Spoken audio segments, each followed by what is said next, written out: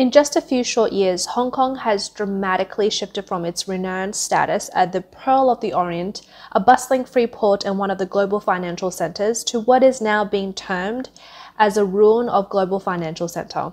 This decline signifies a growing global abandonment of Hong Kong's position as an international financial hub. The extent of Hong Kong's economic woes is evident in the following 6 aspects. Number 1, severe decline of the Hong Kong stock market.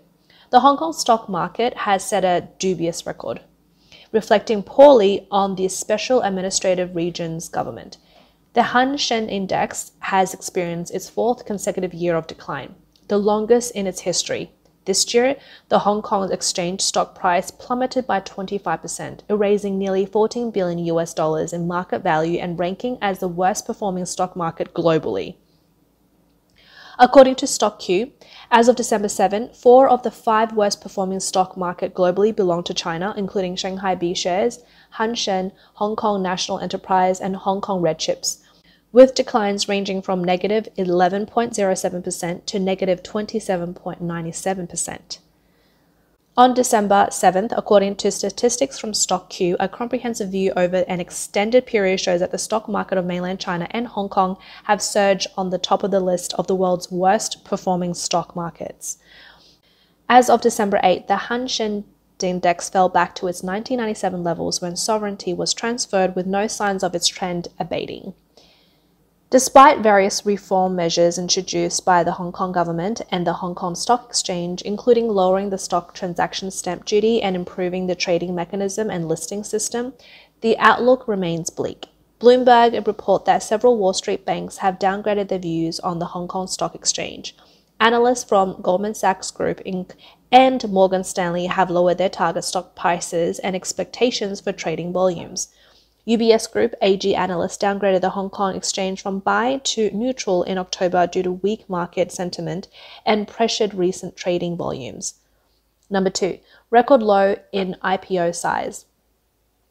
This year has been the worst for Hong Kong's initial public offering IPO market since 2001. Bloomberg reports that the historic slump in the Hong Kong stock market has led to a significant decline in IPOs following the closures of a record 49 brokerage firms in 2022 and an additional 30 local brokerage firms ceasing operations this year. Over the past 2 years, global investors have massively sold off Hong Kong stocks. Small and medium brokerage firms have been particularly affected. A survey earlier this year by the Hong Kong Securities Association showed that over 72% of local brokerage firms were in a loss in 2022, and at least a quarter plan to downsize this year. Specifically, Hong Kong's IPO size this year is expected to drop to $5.1 billion compared to $52 billion 3 years ago. With an average of $31 billion over the past decade. That's only 16% of the average level of the past 10 years. CEO of Bright Smart Securities Xu Yingbing told Bloomberg that this wave of brokerage closures and layoffs is the most severe he has ever seen. He stated that he sees no light at the end of the tunnel. Golden Cross formation, Hong Kong stock market overtaken by Taiwan.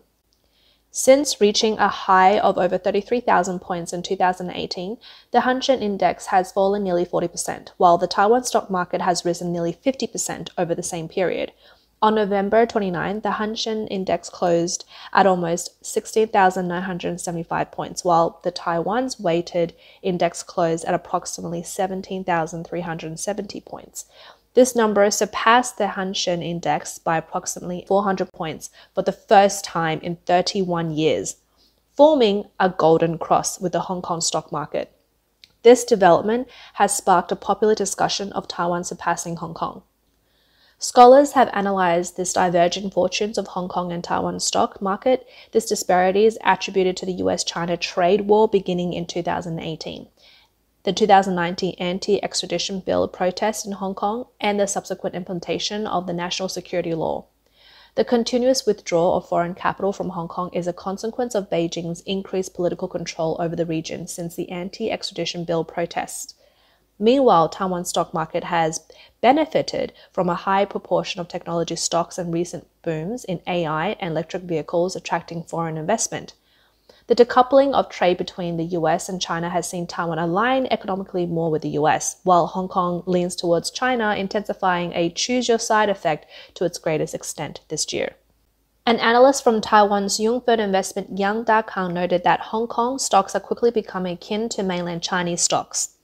In the Hang Seng Index Top 10 constituents, major companies include Tencent, Alibaba, Meituan, major internet stocks, as well as HSBC Holdings and China Construction Bank financial stocks, with 7 out of these companies being Chinese enterprises, H shares.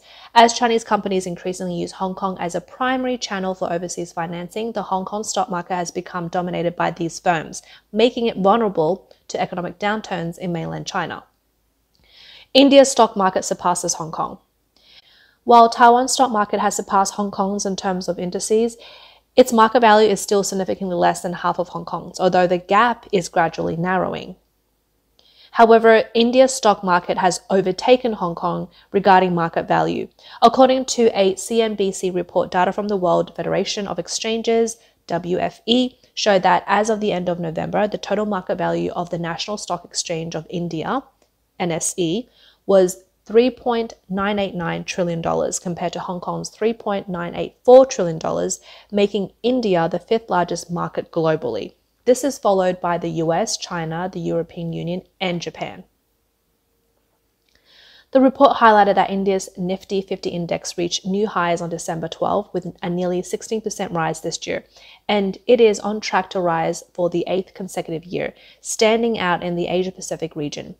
The Indian stock market's growth has been mainly driven by well-performing sectors like banking, healthcare, and energy, with positive outlooks for the automotive, retail, real estate, and telecommunication industries in 2024. India has benefited from the global supply chain diversification, moving away from China as part of the China Plus One strategy.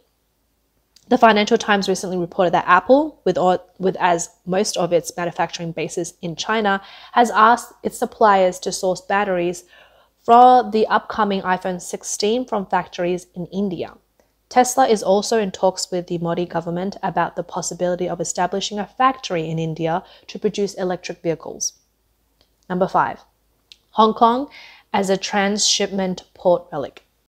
The stock market is often seen as a barometer of the economy. Despite Beijing's recent emphasis on developing Hong Kong as an international shipping center, a key task in China's 14th five-year plan for the Hong Kong government, recent figures indicate a crisis in Hong Kong's status as an international shipping and logistic hub.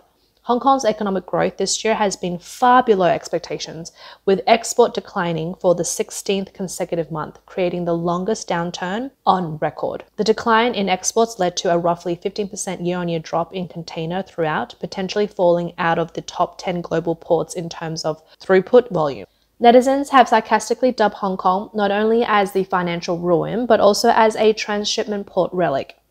In reality, a significant portion of Hong Kong's container business has been taken over by mainland Chinese ports. The chairman of the Hong Kong Shippers Council, Ling Xuanwu, told various Hong Kong media outlets that Hong Kong's container throughput is expected to continue declining over the next 5 to 10 years. The primary reason is that traders, due to tense Sino-US relations, are turning to Asian countries and Mexico, bypassing Hong Kong. Additionally, higher shipping costs in Hong Kong, coupled with the increasing perfection and subsidies of mainland ports, are widening the gap between Hong Kong and mainland ports. Number 6. Significant increase in Hong Kong's government fiscal deficit. The decline in export has led to a continuing rise of Hong Kong's trade deficit, coupled with government's substantial pandemic-related expenditures and the economic impact of the past 3 years' zero-COVID policy. Hong Kong's government revenue has sharply decreased, posing a challenge to the financial health of the government. Before the COVID-19 pandemic, Hong Kong had long enjoyed a substantial fiscal surplus and possessed enormous financial reserves, accumulated through years of land auction sales and the collection of taxes on other real estate transactions. Currently, Hong Kong's real estate industry is undergoing a downturn, with developers showing tepid demand for land. The Hong Kong government has cancelled 2 land auctions within a year, exerting additional pressures on public finances. The government's pandemic policies, heavily influenced by mainland China, have led to an expenditure exceeding 600 billion Hong Kong dollars over the past 3 years, surpassing the entire Guangdong province's spending by more than threefold. As a result, Hong Kong's Fiscal deficit for 2023 is nearing 300 billion Hong Kong dollars, with financial reserves dropping to around 800 billion Hong Kong dollars, the lowest since 2015. In the tourism sector, Hong Kong, once the world's leader for 9 consecutive years, fell out of the top 20 destinations following the global pandemic in 2020.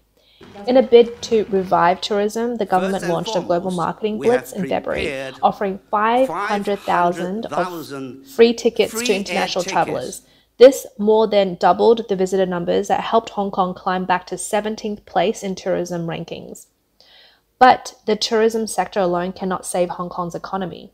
The city is grappling with weak exports, escalating geopolitical tensions, and the exodus of companies and top professionals. Additionally, an aging population and a shrinking workforce are further dampening economic prospects. Pessimistic outlook from Moody's Corporation. International ratings agency Moody's Corporation shares this bleak outlook. Recently, Moody's downgraded several Chinese credit ratings and changed Hong Kong's outlook from stable to negative. The downgrade is attributed to increased financial, political, institutional, and economic linkages between Hong Kong and China. Moody's observed that the implementation of the national security law and electoral system changes in Hong Kong indicate a continuing decline in the city's political, juridical, and economic autonomy. Hong Kong's officials strongly criticized Moody's for lowering the city's credit outlook to negative, accusing U.S. lead rating agencies of intentionally damaging Hong Kong and China's reputation. However, prominent Hong Kong businessman and founder of Chen Kong Holdings, Li Ka-shing, has foreseen this economic situation. Co-founder of Victoria Harbour Investment and a close associate of Li, Zhou Kai-xuan, recently stated as the F11 Priority Asia Summit that Li had privately warned her in January 2021 of the impending storm and a significant economic downturn to follow. Analysis of factors weighing down Hong Kong's economy. Experts commonly identify 3 main factors dragging down Hong Kong's economy. The economic downturn in mainland China significantly affects Hong Kong's economy. Many large Chinese enterprises listed in Hong Kong are now suffering due to the overall economic slump in China, affecting trade and manufacturing sectors. Consequently, Hong Kong is severely impacted by the downturn in China's economy. Many international financial institutions have fled Hong Kong. Concerns over safety and security have deterred foreign investment banks and financial institutions, leading to a gradual transformation of Hong Kong into a lifeless shell. The implementation of the national security law has rapidly deteriorated Hong Kong's economic and business environments. A former chief compliance officer of a mainland asset management company, Liang Xiaohua, commented 10 years ago this was unimaginable. Now there's a mass exodus of capital and financial institutions. Since Xi Jinping's governance, especially with the introduction of the national security law, Hong Kong has completely lost its independent status. He added that under the prevailing political-dominated environment and the national security law, there are no guarantees for personal safety, including freedom of speech and profitability. Liang predicts a bleak future for Hong Kong. If the Hong Kong Stock Exchange continues to shrink and transactions decline, Hong Kong might become just an ordinary city in mainland China, potentially even merging with nearby Shenzhen.